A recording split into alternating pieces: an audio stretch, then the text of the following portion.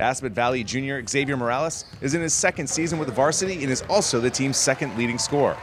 He's preparing himself for his future, but aside from his studies, he's focused on basketball.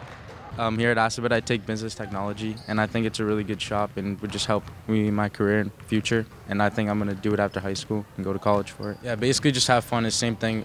I'm always playing basketball on the court, just YMCA, local gyms like Boys and Girls Club. I'm always there, just playing basketball. That's pretty much what I do in my free time too. Xavier and his coach, Bobby Corazzini, describe what type of player X is on the court. I think I'm a playmaker first, obviously, and defensively, I really take pride in my defense and just being aggressive and getting my teammates involved and just wanting to win all the time. Well, Xavier is, he's a local kid. He's very humble, very hardworking. He's really dedicated himself to becoming a tough point guard in the Colonial League. He's got a really strong family background, and he's super dedicated to the program.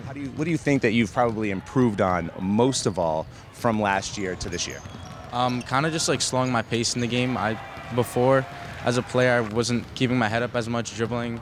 Now, what about something that you think like going forward is going to be something that you're going to need to improve on to help yourself not only this season, but next year too?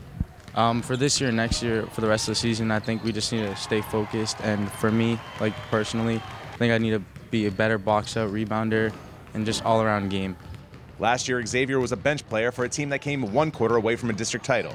He spoke to us about what that experience was like for him. It was a really good year. Like, we all played together as a team, and looking up to the older guys, like they're like big brothers to me. All of them, Jeff, Jerry, those guys, they really helped me, and I think I've like gained a lot of knowledge from them, and my level just of skill became higher too. Yeah, I think guarding Jerry with practice was very impactful for me because it made me a way better defender, and that's what coach always like wanted me to do, and I just like would try, but it's like hard assignment. Well, I think that team last year was really such a talented team, and I know this group of guys really had some big shoes to fill coming into this year.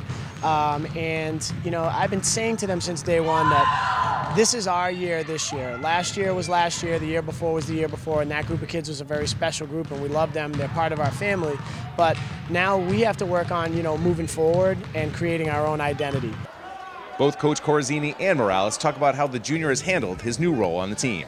Yeah, I mean, there's no doubt about it. When Xavier comes to play, he comes to play. He works hard. He really focuses hard on the defensive end of the ball. And what I love about Xavier is, he doesn't let his offense dictate how hard he plays defensively.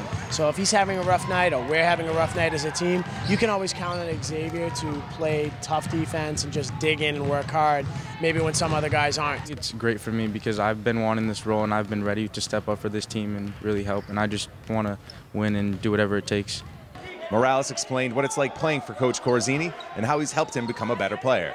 Coach really gets on us, but it's just for the better of us. Like, he wants all of us to do good, and like even game day practice, we're always going hard no matter what. Like, we're 100% all the time, always staying focused, and he really gets on us for that.